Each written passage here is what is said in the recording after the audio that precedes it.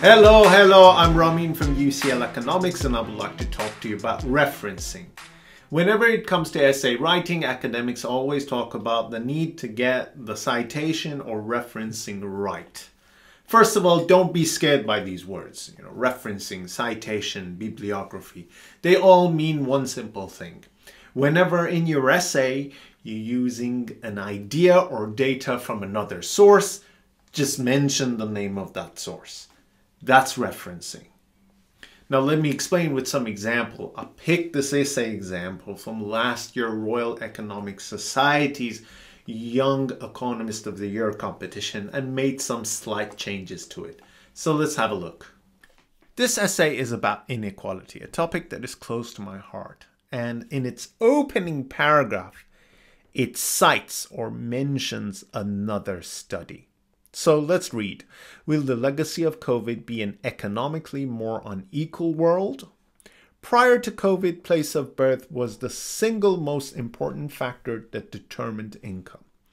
The citizenship premium using GDP per capita and individuals' income percentile accounted for 90% of income variability.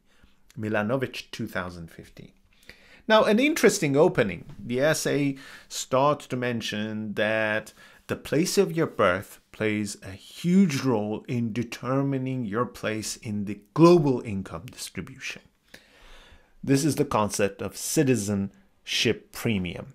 Now, the author of the essay has borrowed this concept from the study done by Milanovic in 2015. So this is an example of in-text citation. Within the text of an essay, you mention the study where you borrowed your concept from.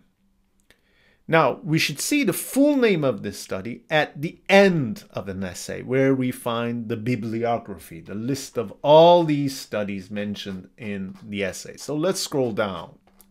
Here's the bibliography. You see that it lists all the studies or sources that were mentioned in the essay alphabetically. And let's scroll down. Here's the Milanovic study. Milanovic, this is the name of that study, Global Inequality of Opportunities, how much of our income is determined by where we live. And this is where the study, the journal that this study has been published, the Review of Economics and Statistics, which is among very reputable journals. Let me give you another example. In your essay, sometimes you have to mention economic data, income per capita, Gini coefficient, inflation rate. And you always have to mention the source where you get that data from. That source could be a website, it could be a book, it could be a policy report. So let's scroll down and have a look at an example. Here the essay mentions US growth is projected to reach 6.8% in 2021, the highest rate since 1984. World Bank 2021. This means that I got this data from this source. But what is this source? To find out more, let's go to bibliography. So let's scroll down. And here is our bibliography. We go right at the end and we find this source, World Bank 2021. It's actually a policy report titled Global Economic Prospects, published by the World Bank Group, and we can access it by clicking this link.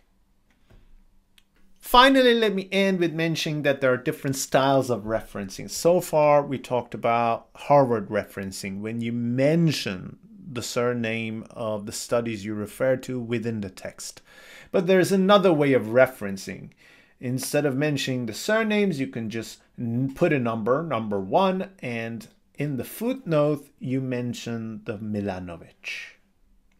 But still, within the system, you have to mention and list all your references at the end of the essay in bibliography. Here, we got Milanovic in the bibliography again.